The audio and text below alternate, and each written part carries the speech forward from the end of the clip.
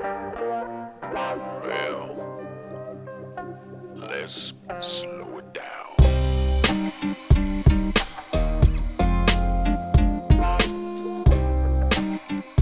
The brilliant German-American physician and author Martin Henry Fisher once noted that knowledge is a process of piling up facts.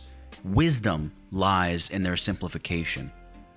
I mention that here to say that this video will not delve into the very depths of color itself, and the only time you'll hear me use jargon like photons, wavelengths, visible light nanometers, and so on is right here and right at this moment. We won't get into how a color is made or even how your brain reads color. I just find that so many technical conversations in design and photography devolve into this very charlatan-esque conversation that is only spoken in the company of the very most elite. This is the video for you and me, regular people who use regular words, and maybe occasionally expand our vocabulary. This is design or photography, not English class. And it's certainly not a primer on algebra or trigonometry. If you've ever worked with color on your computer, you've probably seen hexadecimal codes. You know, those seemingly random strings of 6 letters or numbers that make up colors on your computer in Photoshop or in your web design project. How do these numbers work? Can we make sense of them?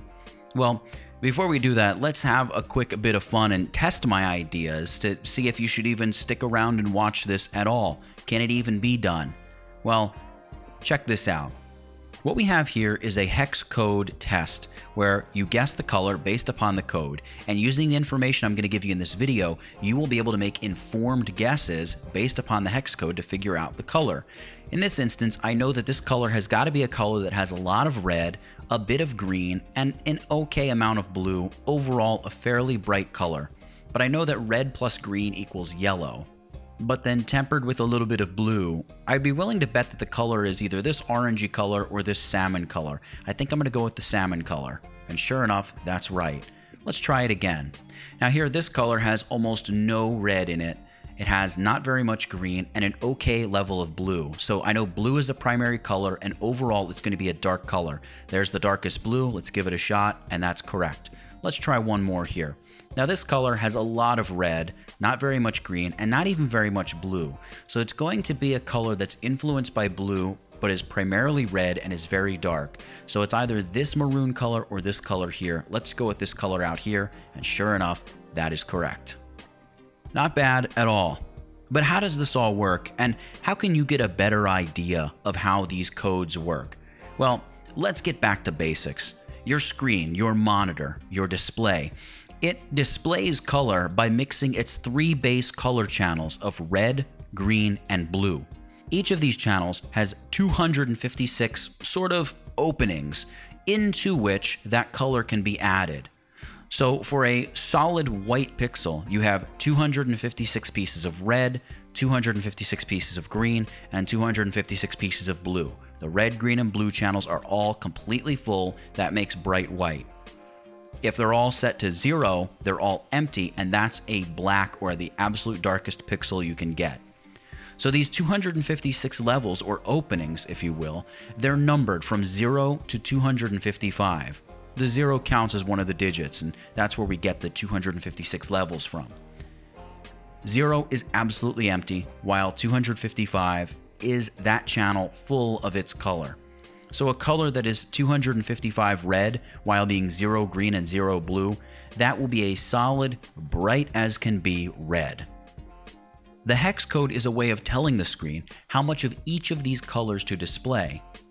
Basically, how many pieces of color get put into each channel to brighten and intensify that color in the mix that will make up the finished desired color.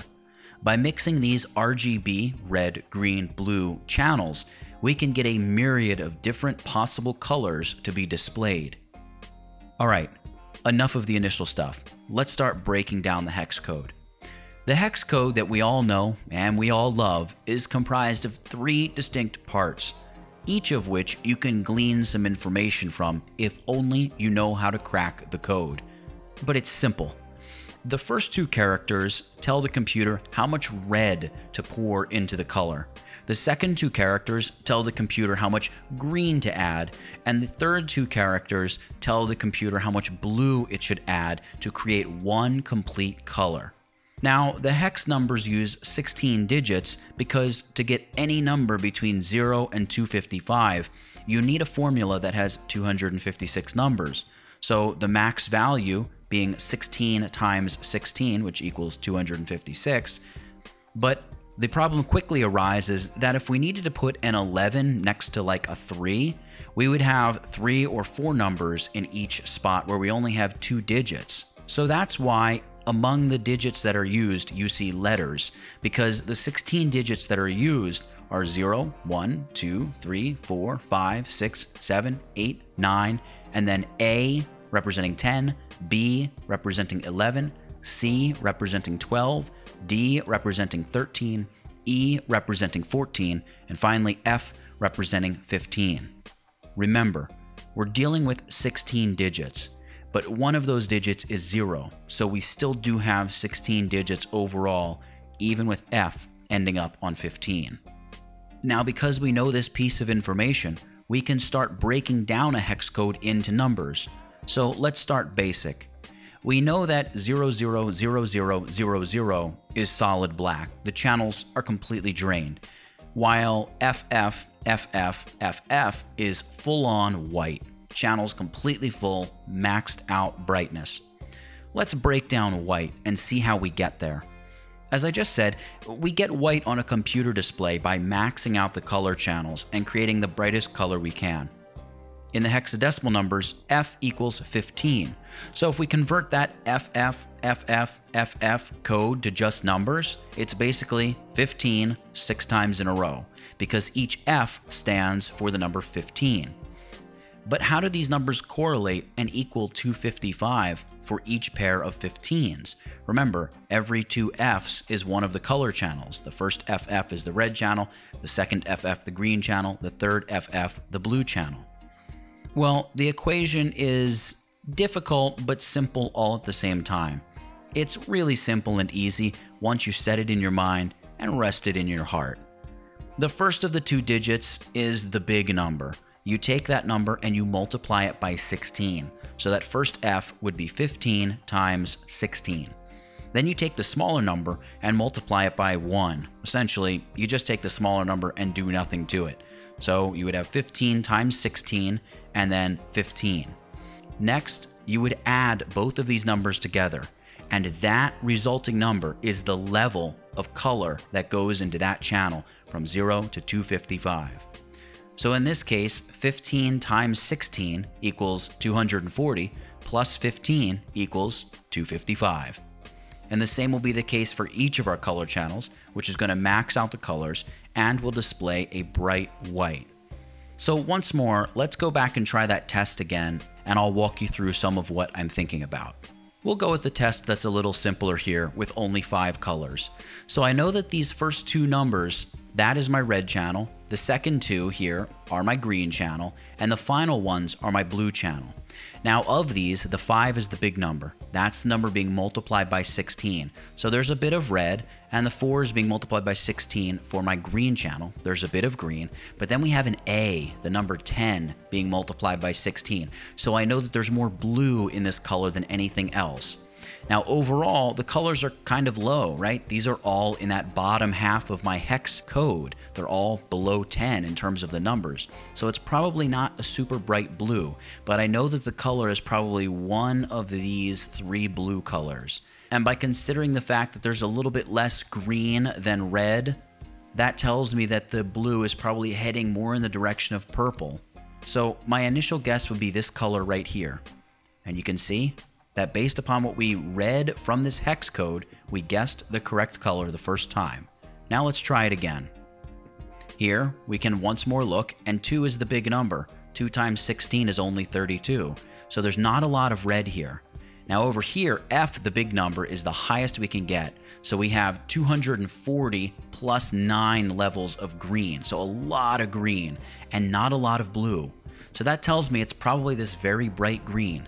When you max out the green, you get a lot of green. When you have no red or blue or not much to counterbalance it, it's probably just that very bright green. And sure enough, it is. Let's do one more breakdown here. So this color here, 6B, there's an okay amount of red, there's a lot of green, and there's even a lot of blue. Remember, D is a big number, and that's multiplied by 16. Now, when you mix blue with green, what do you get? You get a teal or an aqua. So the color, I'm almost certain, is that aqua color right there. And look at that. We got it right 3 out of 3.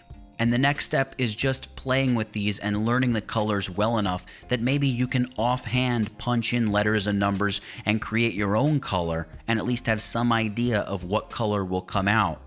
Oftentimes in my tutorials, people see me punch colors in and think that I've memorized the whole hex code. Trust me, I haven't. But when you have an idea of what the red, green, and blue will do, you always have an idea of kind of what color it should be. One last thing. Wouldn't it just have been easier to create the RGB numbers and specify 200 red, 75 green, 150 blue, and your hex code could be like 200, 75, 150? But that wouldn't be this compact series of 6 numbers that are easily and instantly decoded by the computing power of electronics the world around. And maybe also it's because it's a geek's world, and the rest of us are just living in it.